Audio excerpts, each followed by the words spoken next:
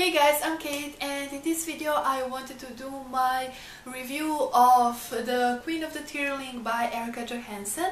This is a story about this girl named Kelsey, and she is raised in exile, and when she turns 18 or 19 she is supposed to take over this kingdom that her mother left in terrible condition. She needs to do everything in her power to save this kingdom. This is the first book in the trilogy. I'm not sure how the trilogy is called. I know that there was a lot of hype surrounding this book, and I have to admit this hype affected me to read this book. And I know that a lot of people loved this book, but I wasn't one of them. I really didn't like it. It had some good things about it, but a lot of things were just bad for me. I gave it 2 out of 5 stars. I will start with the things that I did like about this book. I liked how it was set in the future, but the future is like Middle Ages. They don't have modern technology and modern medicine. It is not really explained how the world got into this condition, but I think the author left it for the second one or the third one. The other thing that I really liked is that there was a little bit of romance in this book, and I really liked that. I found it refreshing and I really appreciated it. Now on to the things that I didn't like about this book.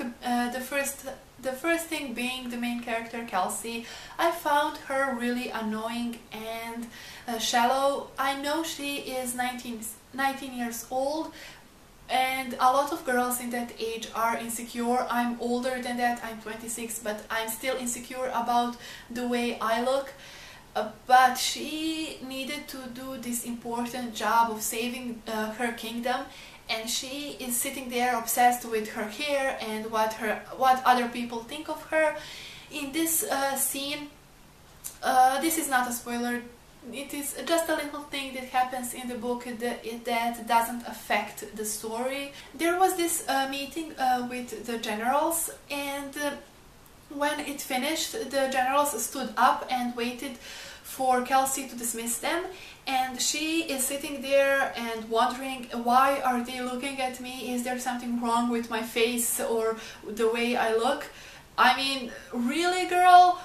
I was so annoyed with that scene. I needed to read it again to see if I understood it well. There was this other part that frustrated me very much, and this is not a spoiler. There was this reception where Kelsey was supposed to meet all these important people in her kingdom, and there was this woman that didn't like Kelsey, and Kelsey didn't like her, and they had some altercation. And in the end, Kelsey thought that there was something worse than being ugly, and that is to be ugly but think you are beautiful. I was like, what the fuck? I was so angry when I read it. Who does Kelsey think she is to decide if someone is beautiful or not? And why is it so wrong that this woman is self-confident in how she looks? And I needed to stop reading this book at that point to calm myself down, because I was afraid I will tear this book apart. Also, there were some things that were not very logical.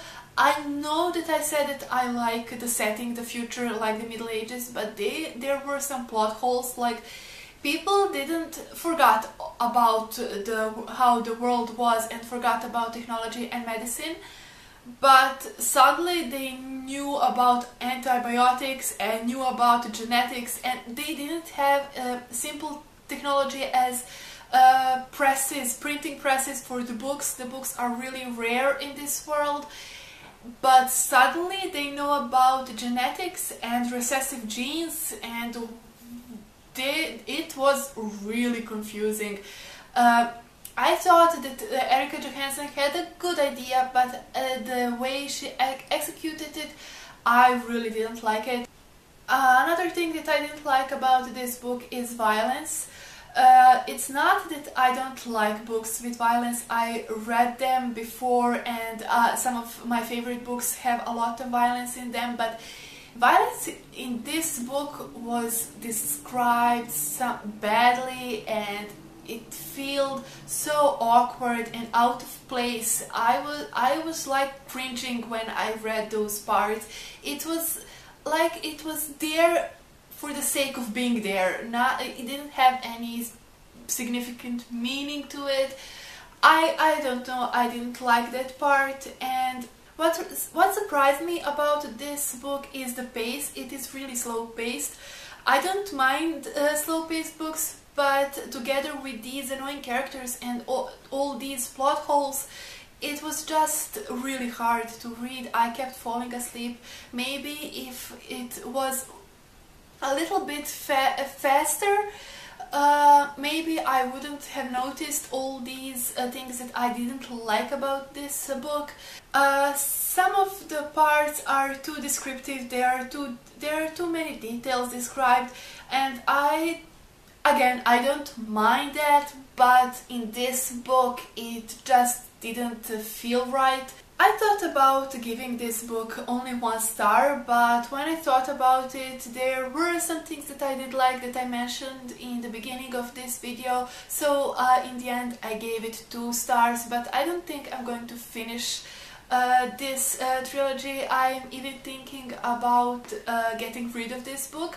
I know there will be a movie adaptation based on this book with Emma Watson, and I think I'm just going to watch the movies. If the movie for the second and third book come out, I'm going to watch the movies and see what happens. In the end, I'm not going to, for now, I think I'm not going to finish this trilogy. So this was my review for The Queen of the Tearling by Erika Johansen. Did you read this book? What did you think about it? Did you like Kelsey, and will you finish the trilogy? Please let me know in the comments below. I really did expect to like this book, but unfortunately I didn't. Thank you for watching. I hope you enjoyed this video. See you next time. Bye!